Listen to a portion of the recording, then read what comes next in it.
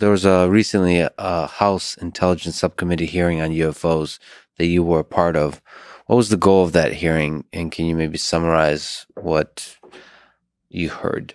The hearings, from my perspective, seemed a bit disingenuous, kind of top level.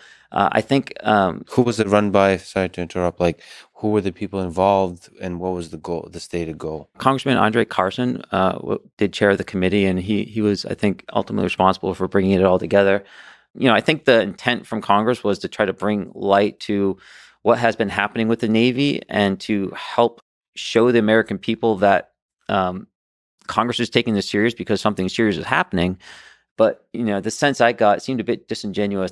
They talked around it a lot. They advertised their love of science fiction, but they didn't treat this, I would say, in the manner it deserved, as a potential tactical threat if it's coming from a foreign power.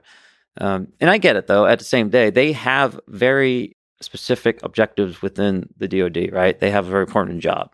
Their job isn't necessarily to do exploratory science for no reason.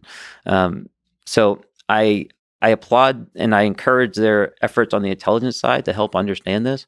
But my concern is that they play a role they're not well suited for, which is doing science.